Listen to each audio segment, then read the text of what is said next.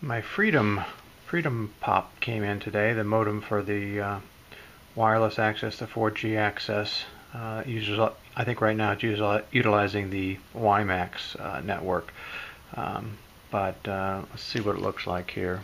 Let's see the box there. It's just a USB cable, AC adapter, quick start guide, ultra compact size, 6+ hours of battery time.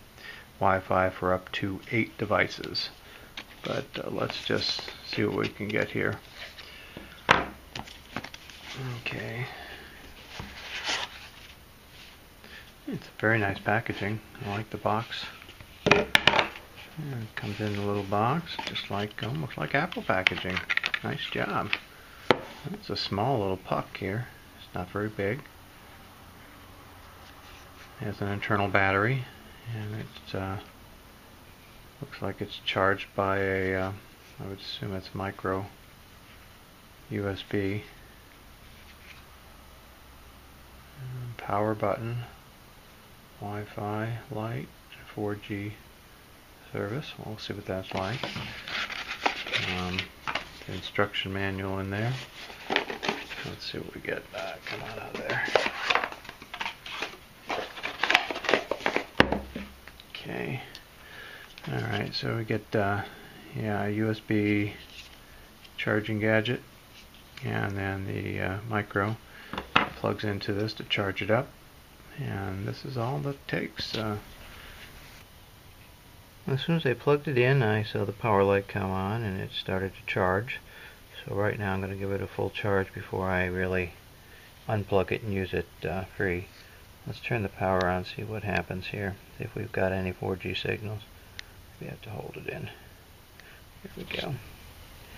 Okay, now I still have two blinking. I got the 4G blinking red. Oh, now it's going to blue. And the Wi-Fi is blinking green.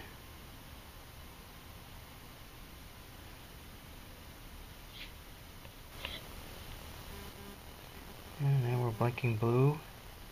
And now we are solid amber on the 4G. And I assume the green for the Wi-Fi is going to stay that way until I register the device to a computer. Okay, on the iPad I have entered in the password that was on the bottom of the modem, and we are connected and ready to go.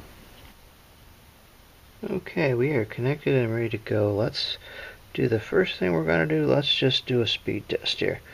Let's see what we pull up on this. Finding the closest server. Let's begin a test. This is testing the 4G that's going to be hooked up to the WiMAX here in the Cincinnati, Ohio, just north of Cincinnati area. We've got a ping time of 205 milliseconds. Download seems to be working.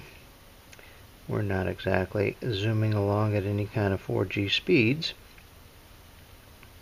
We're connected somewhere in Cincinnati, and we pulled up a download of 0.66 megabits per second, and the upload is 0.02 megabits per second.